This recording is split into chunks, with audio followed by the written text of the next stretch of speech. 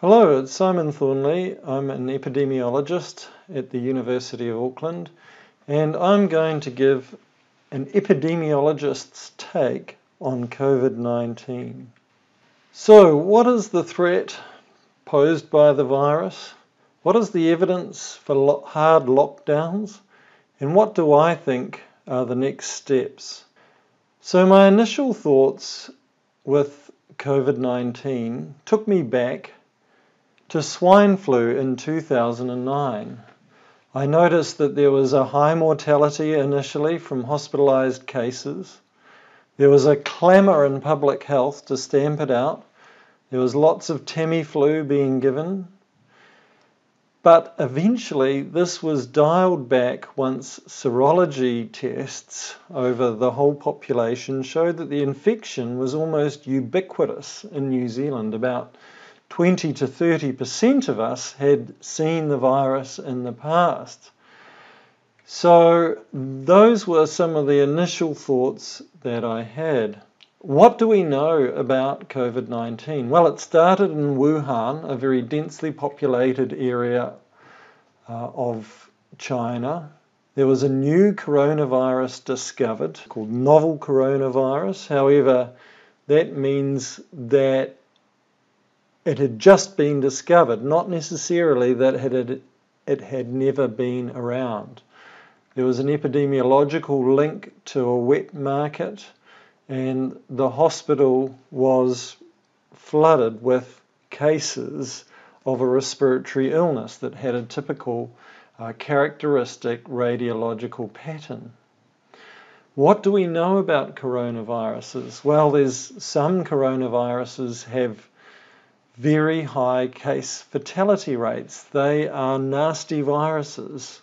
SARS, MERS, the Middle Eastern respiratory virus, SARS and MERS are examples of a very nasty respiratory virus that causes a high proportion of deaths in people who get infected. However, there's another 4 viruses which cause relatively mild illness, so an influenza-like illness. So we need to think about where this virus is on that spectrum. There was initially case reports of high mortality from the virus, particularly in people affected by chronic disease, such as diabetes or cardiovascular disease.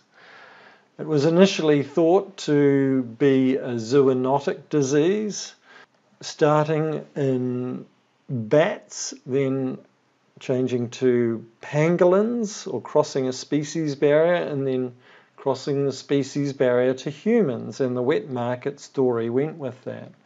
Another curious factor was men being more affected by the virus than women. So as an epidemiologist, I wanted to understand the magnitude of the threat from the virus, because this is a key element. And we know that seasonal influenza is around about 0.1%. And we use what we call an infection mortality rate to give us a guide of how severe the virus is. And this is initially calculated from the deaths from the disease divided by the total number of people with infection. And as in the swine flu case, this was originally very, very high, since the number of people who were tested for swine flu was very small, and it tended to be people who were sick in hospital and only includes symptomatic people. Since then, from places like Iceland, for example, we've seen that COVID-19 or SARS-CoV-2, the virus, causes asymptomatic infection in a high proportion of people, around 50%, we believe, from community surveys. So the World Health Organization originally came up with a figure mainly based on symptomatic infections calculated from the denominator of about 3.4%, which is much, much greater than comparable figures for seasonal influenza, about 0.1 to 0.5%. So that's deaths of 1 in 1,000. The WHO was claiming 3 in 100 were dying from infection. Well, we have to, as in all things epidemiological, we have to think about where the numerator and the denominator are coming from. And in terms of the numerator, the deaths from the virus, is clear that there's been some exaggeration of who dies with the virus compared to who dies from. So in a review of all the deaths in Italy, a hot spot, so a proportion of these deaths were reviewed, and about 12% of deaths were from the virus rather than with. So we see an exaggeration in the numerator, which goes into the infection fatality rate. We also see that the mean age of cases, the average age of cases, is about 80 years, and that's consistent around the world, which is about the same as our average life expectancy. Only half the people in our countries make the average life expectancy. So this suggests that the infection is not actually shortening lives. We saw in modelling estimates given to the New Zealand government, for example, a comparison of the number of projected deaths to be about the same as which occurred in World War I. And this is not a good comparison for many reasons. But first of all, it projects about 18,000 deaths from the virus. Currently in New Zealand we've had 20.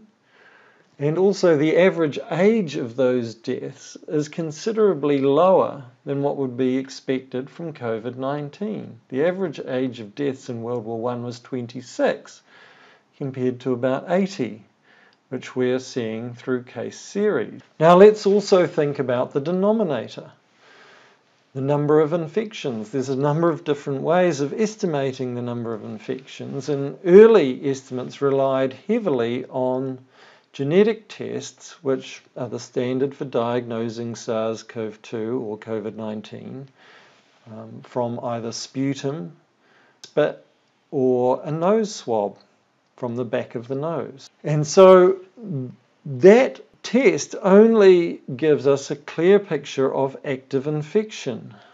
We don't get a picture of who has seen the virus in the past, and we're starting to see studies of serological surveys come out. Serology indicates whether you've seen the virus at some point in the past and your body has produced antibodies as a response. And we're starting to see percentages of between 3 to 30% of individuals having some past exposure to the virus. So this makes an enormous difference when we think about the denominator in our infection fatality calculation for COVID-19. So what does this mean? For example, in New Zealand at the moment, there's been 20 deaths, about 1,100 cases, so the infection fatality rate would be, from this crude calculation, about 1.7%. But if these serological tests, which have been done in the US, also similarly apply in New Zealand, for a most conservative estimate of about 3 to 5%,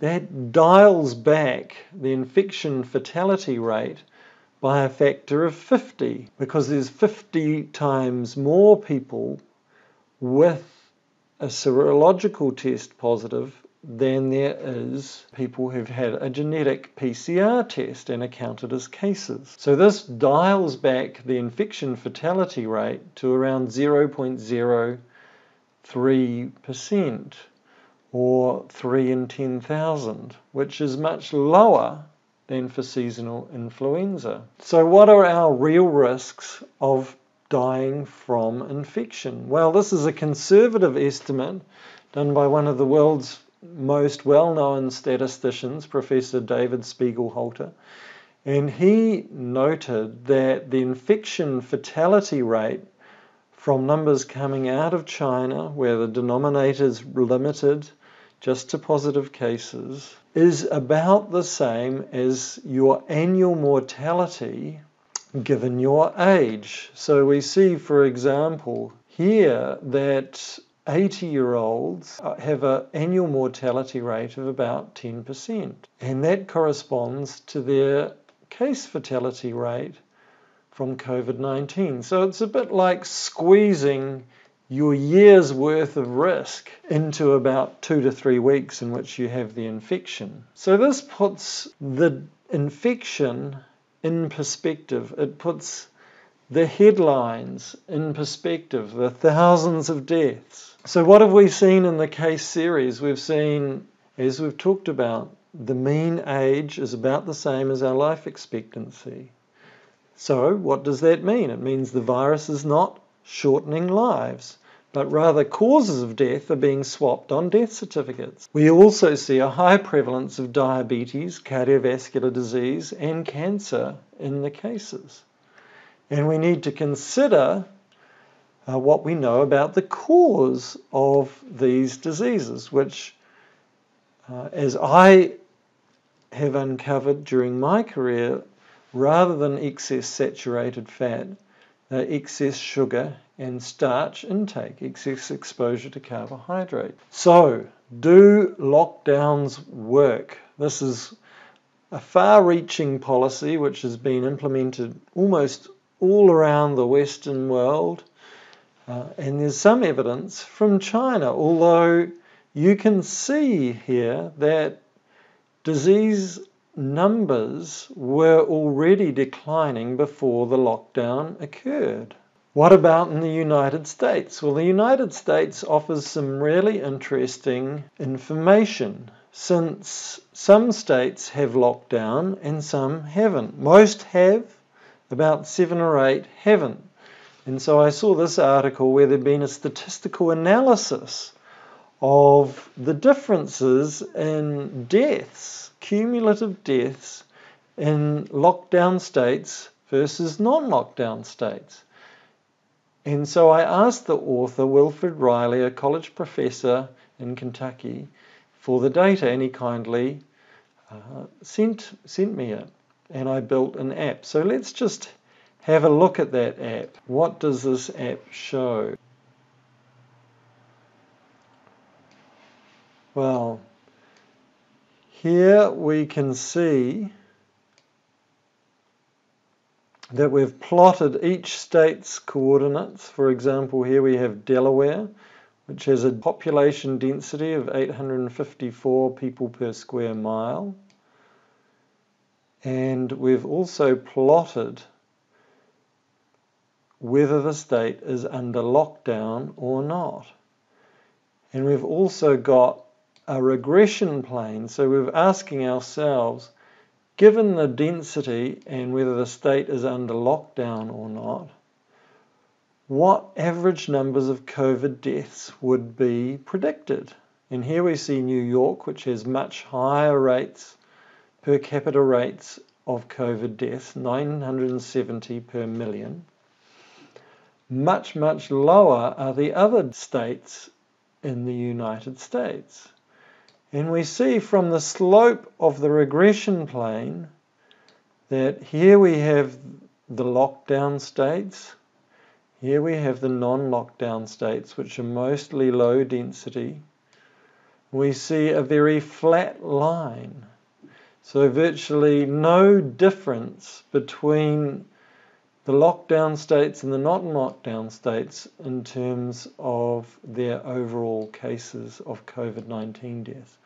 What we do see is a much greater increase in COVID-19 death with population density, people per square mile. And we can try some different models, and this one tends to fit slightly better, but it shows the very similar picture that COVID-19 deaths go strongly with population density and lockdown here, if anything, is having on average a negative effect on overall COVID deaths.